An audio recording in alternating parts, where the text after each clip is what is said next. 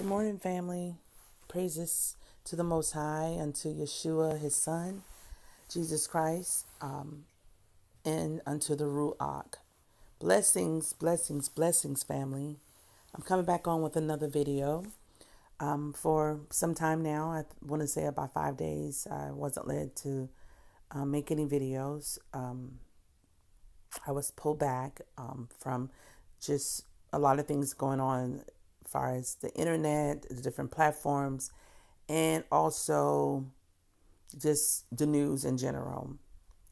So I was actually in meditation, as far as in prayer, praying and seeking the Almighty for more understanding on different things that I've been wanting to get more clarity on. But as you see before you is the picture, which is a lady in a wedding dress that has her back turned. I'm going to explain a little bit more about that wedding picture with this bride. So I'm going to read to you what I typed up for my Facebook followers, and you'll get a better understanding. So it's a testimony. It says, "Good morning, family," and I gave praises to the Most High, our Elohim, his Son Yahshua, Jesus Christ, and the Holy Spirit, the Ruach. This is the picture of the bride with her back turned that I received in a supernatural way to my phone on the 27th of this month. I never downloaded this picture, never been on any website looking for wedding dresses. The other picture is from the details of the download. Amazing revelation from the Most High that I was the bride of Yahshua, Jesus Christ, and I was turning my back on him as my bridegroom. I wasn't trusting him for which I had seek him for many things, not waiting on him. He also gave me Zephaniah 3 for me to read after I was in darkness for most part of the day until around 10 p.m. that night. I didn't feel the peace and love from the Almighty until I heard his voice, and he gave me that scripture. Family, it was a horrible feeling, but I kept crying out to him like a baby, and he came to me. Light began to fill my heart, and I received peace once again and felt his love. What if I didn't? What if I just walked away and just say, whatever?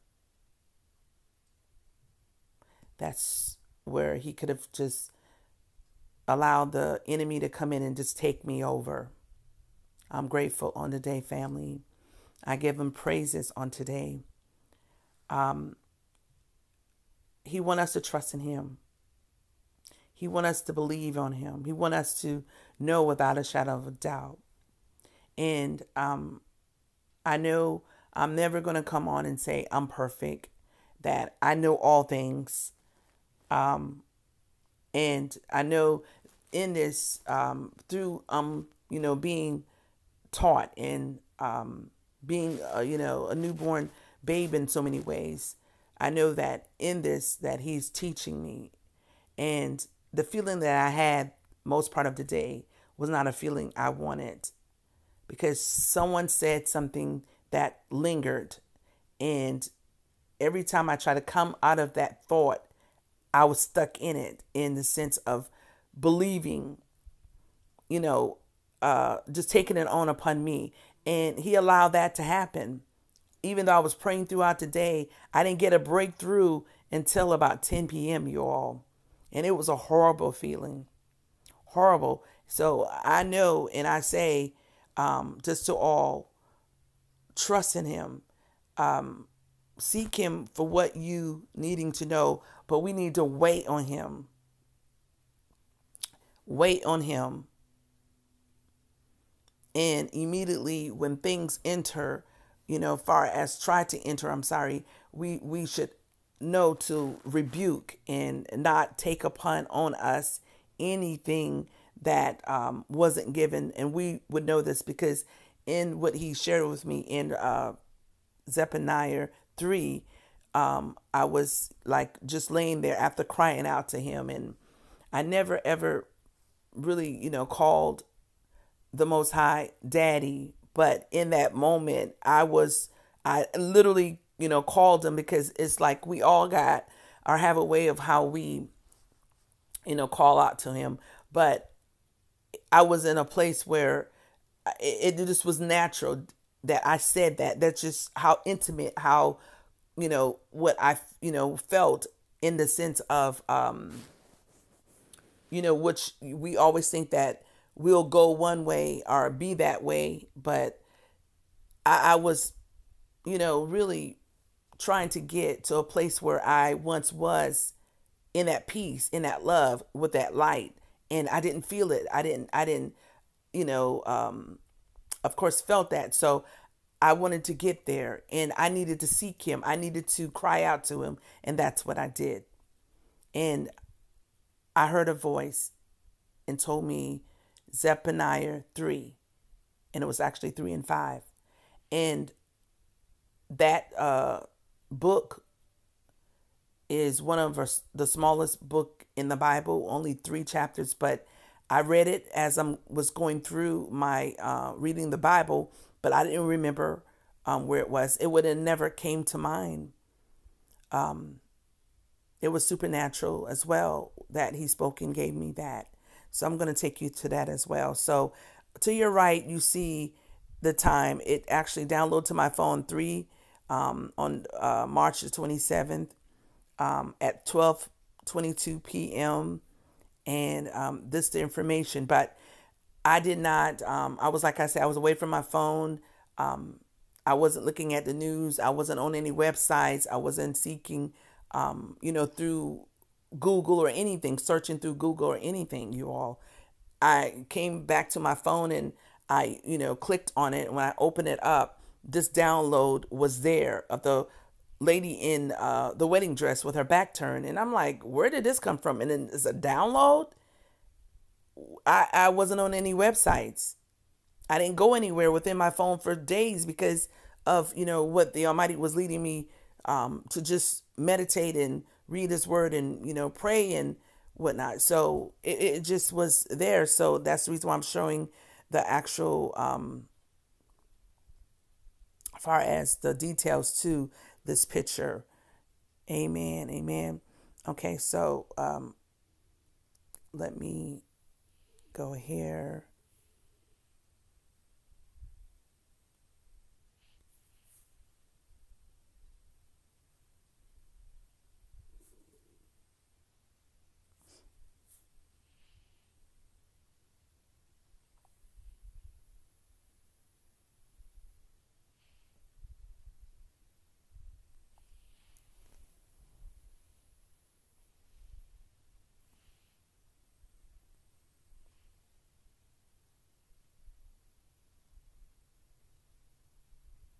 So this is what he led me to 3 and 5. So I'm going to start there. Then I'm going to go back at the top. He said, the Lord is in the midst thereof. He will not do iniquity. Every morning doth he bring his judgment to light. He faileth not, but the unjust knoweth no shame.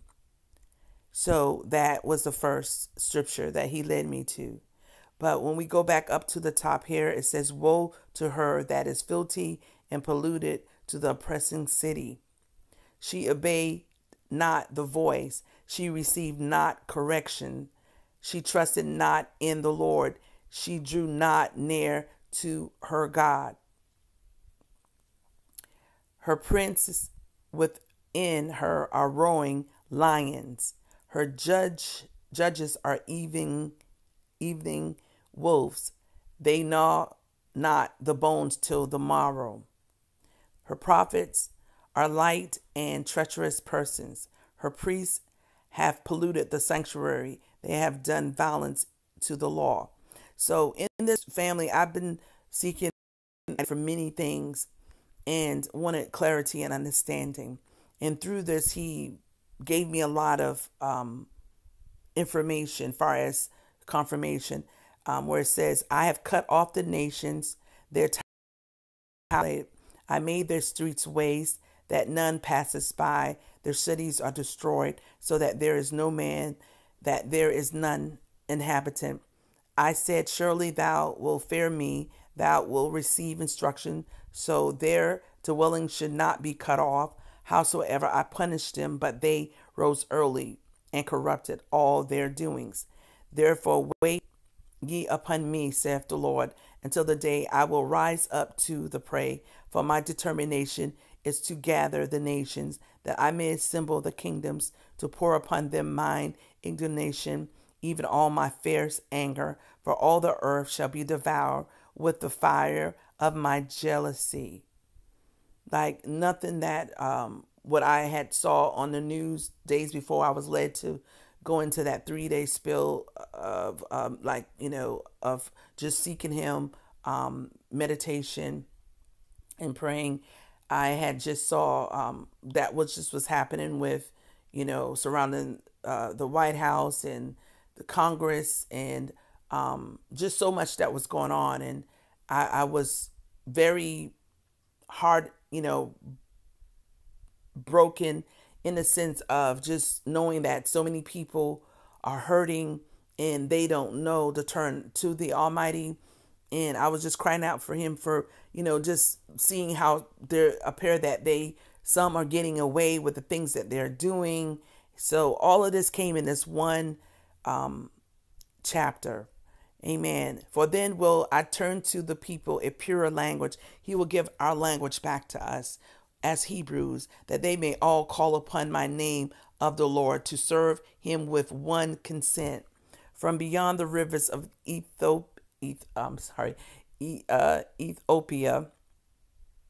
my supplicants, even the daughter of my dispersed, shall bring mine offering. In that day shalt thou not be ashamed of all thy doings wherein thou hast transgressed against me, for then I will take away out of the midst of thee them that rejoice in thy pride, and thou shalt no more be haughty because of my holy mountain. I will also leave in the midst of thee an afflicted and poor people, and they shall trust in the name of the Lord. The remnant of Israel shall not do iniquity, nor speak lies, neither shall a deceitful tongue be found in their mouth, for they shall feed and lie down, and none shall make them afraid. Amen. Sing, O daughter of Zion, shout, O Israel, be glad and rejoice with all the heart of, O daughter of Jerusalem. The Lord has taken away thy judgments. He has cast thy enemy, the King of Israel, even the Lord, in the midst of thee. Thou shalt not see evil any more. In that day it shall be said to Jerusalem, fear thou not, and to Zion, let not thy hands be slack. The Lord thy God in the midst of thee is mighty. He will save. He will rejoice over thee with joy. He will rest in his love. He will joy over thee with singing. I will gather them that are sorrowful for the solemn assembly, who are of thee, to whom the reproach of it was a burden. Behold, at that time I will undo all that afflict thee. I will save her that halted, and gather her that was driven out.